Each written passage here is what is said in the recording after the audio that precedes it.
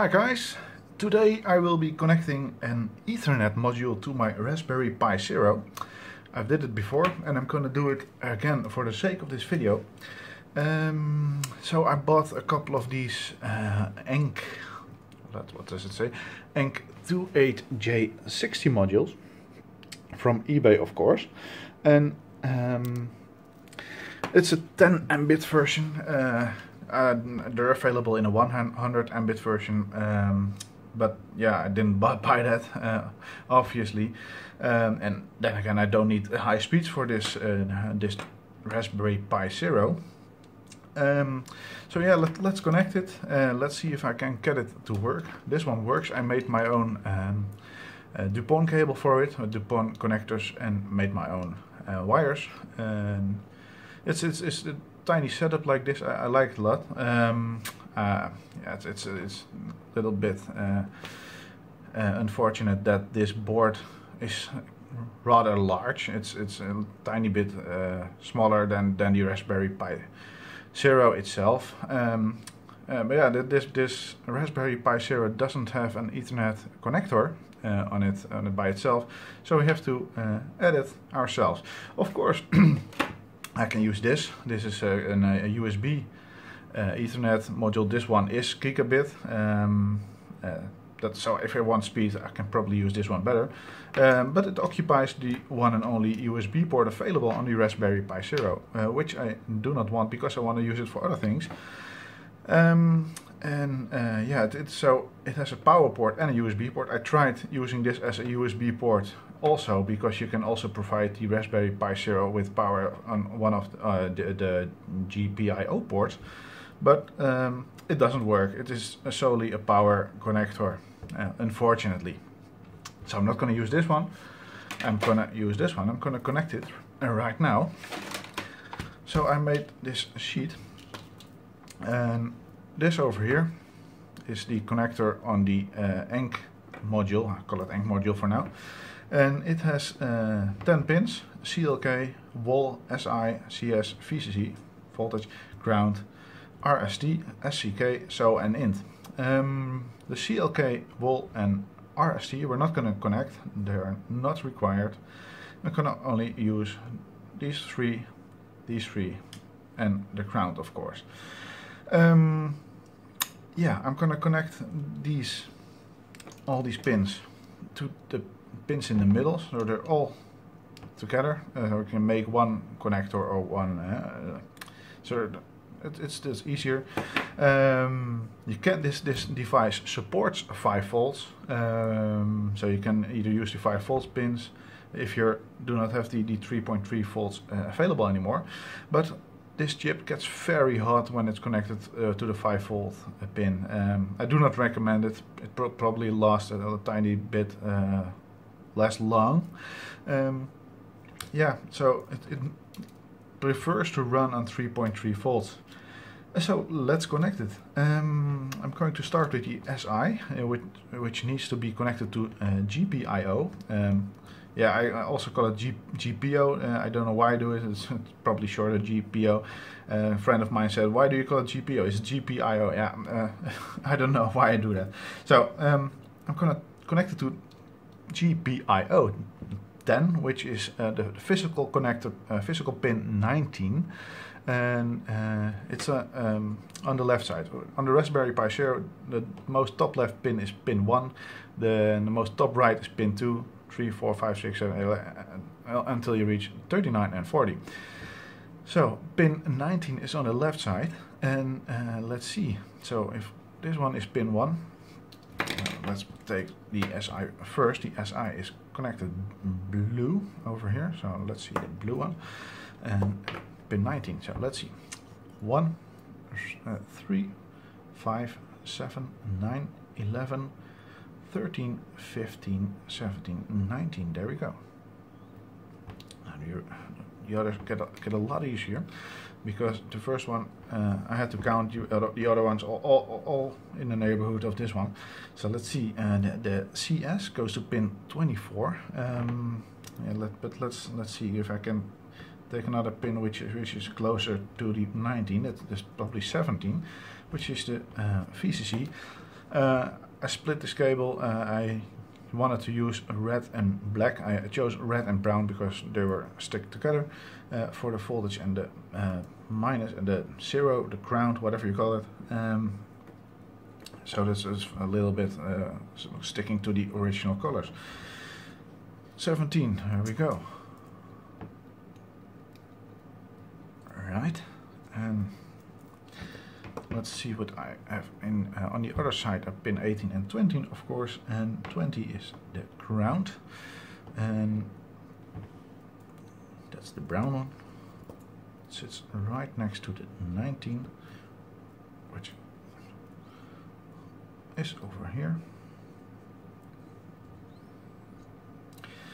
Right, and let's see now. I can probably choose the 24 right now because that's. Then I've got this side covered. The CS GPIO 8 is on pin 24. Pin 24 is right here, and let's see. That is, what did I use? I did use purple over here, connected to pin 24. Right. The int or NT as it's called on this board, it's the same pin, needs to be on GPIO 25, number 22, and 22, yeah, that's easy, and it's orange. Oh, that one is letting go. No, you cannot let go at the moment. Orange. Alright. Oh, why did I put the green one on there?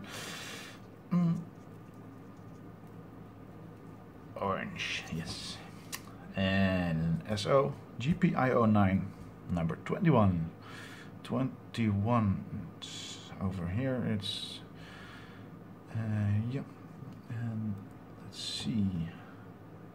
Yellow.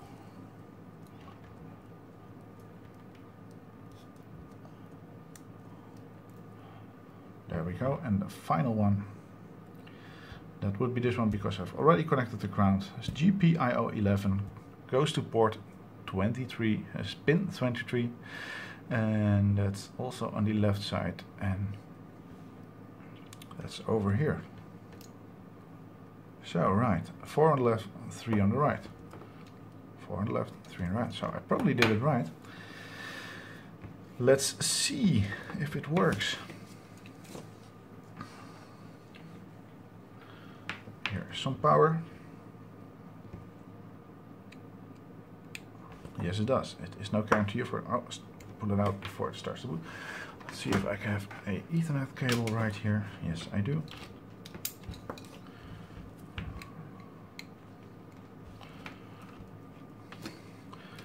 Yeah, it's doing all kinds of stuff, so that's probably good.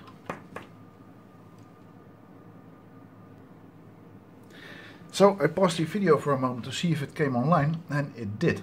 And that's because I've already had this device connected to this before.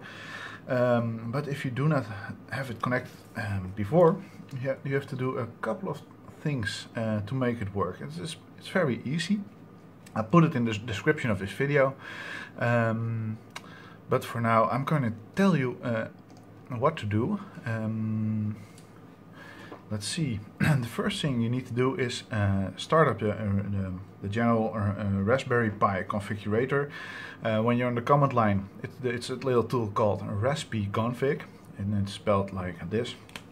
And when I write this $sign, I mean this is command line, this is the terminal. So when you're root, you do not have to use the sudo command, of course, but when you're not, you're gonna probably need the sudo command, and then you're gonna need the raspi-config tool -config, and press enter, of course. And then you're gonna see a black, or not a black, a blue and red screen, and it's gray, and it's got all kinds of options. And you need to go down to the option where it says advanced options. No, it's number 9. And select SPI, and SPI, and then it asks you to enable or disable it, and you want to enable it for this device. That's the first thing you need to do. And the second thing is you need to add a small line to the config file of the Raspberry Pi, and it's an existing file, so you need to edit it. And on the terminal, on the command line, you can either use VI, Vim, Nano, Pico, whatever tool you prefer. But you need to edit the /boot/config.txt. There is probably already a line which has says something like dtoverlay. It has another option, and it's commented out by a pound sign or a hash. dtoverlay equals, but you're gonna need to remove that one. So it says only dtoverlay, and then you need to add the name of this device, which is ENC28J60. And that's it. Now it works when you reboot the Raspberry Pi Zero. The downside to this is that this device does not have a hardware address, also called a MAC address. So every time it boots, when it comes online on your network, your DHCP server, which is in your router, if you don't run a standalone version, it's the server which sends out all the IP addresses to all the devices on your network. This one, let me start over. This device, because it does not have a MAC address or hardware address, it gets a MAC address randomly assigned to it every time it starts. So your DHCP server thinks it has a new device coming online, so it finds a free IP address at the moment. Every time it boots, it gets another IP address, and so that's when you're going to use it over SSH, probably like me, it's very annoying to every time have to find out the IP address of this device. And most routers do not even have the ability to find out which leases the DHCP server has given out. In my case, it's probably a little bit easier because I run my own DHCP server, and I can look at the leases file and see what it got, but most of you can't. So that's annoying. So you have to connect a HDMI monitor to it, and when it boots, it says on the loading screen, when it's done loading and presented you the login prompt, it will say my IP address is something probably in the 192.168. anything, and that's the IP address which you can use to connect to it. But that's annoying. I do not want to find out the IP address every time. So I'm going to assign a MAC address to it, which I make up myself because I don't have the money to buy my own MAC range from I don't know what's this company called, which is available, which is assigned to give out the MAC addresses. But so I make up my own. It needs to be hexadecimal, and it has 6 pairs of 256 bits. And so as 8. Let me see. I'm making a mess right now. It's hexadecimal. So 00, it needs to start with 00, and then you can use anything. So from 0 to 9, and then A to F. So A, F would be fine. 1, 2 would be fine. 9, A would be fine. And let's see, 1 more, or 2 more. 1, 2, 3, 4 would be fine. This would be a great MAC address.